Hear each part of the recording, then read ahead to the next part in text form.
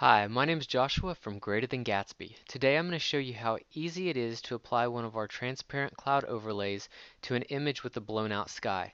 Now this image that we're going to use today is completely unedited, and I prefer to start that way so all the future enhancements can be done with the cloud so the image shares the same tone. Now I'm going to come up here to the cloud applicator that's included in your digital download. When I press play, a pop-up box is going to notify me that after I click continue, my documents are going to appear, and you want to navigate to the place where you saved your cloud overlays. So I'm going to select Cloud Overlay 10, press play, and just so I've got more room, I'm going to make this a little smaller. So you can place this overlay anywhere you want to. Stretch the borders and then bring it up here.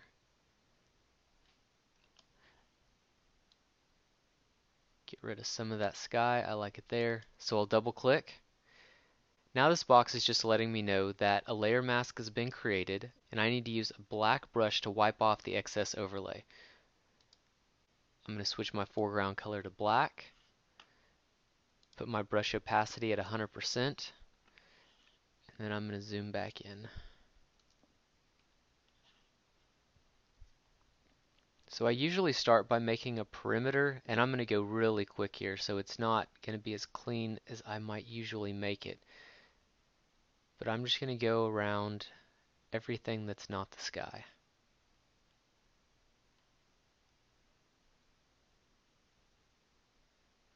And like I said, I'm going quick here, so my edges might not be perfect, but I'll go back and clean them up.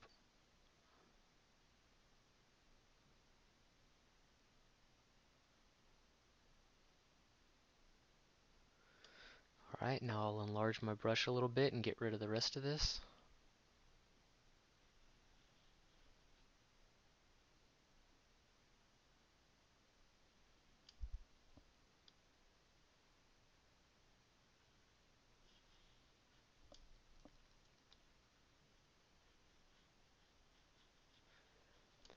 And I might take one more quick pass back at this just to clean it up a little bit more.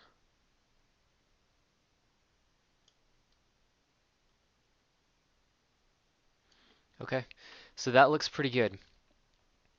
Now, one thing that you might notice on a regular sky, around the horizon line, it's usually a little bit wider. So what I'm going to do is increase my brush size, bring this down to, say, 18%, and I'm just going to kind of brush along here and take some of this cloud overlay out. It just helps it blend with your image a little bit better.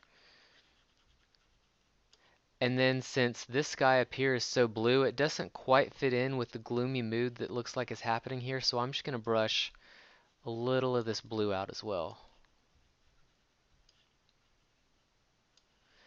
And then reduce the opacity to where it blends naturally.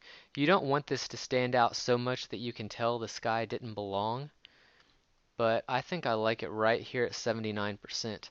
So you can see the before and then with the sky. The before and with the sky.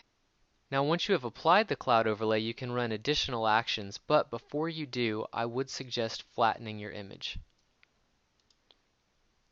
Thanks for checking out our video, and if you would like to purchase our transparent cloud overlays, you can find them at greaterthangatsby.com.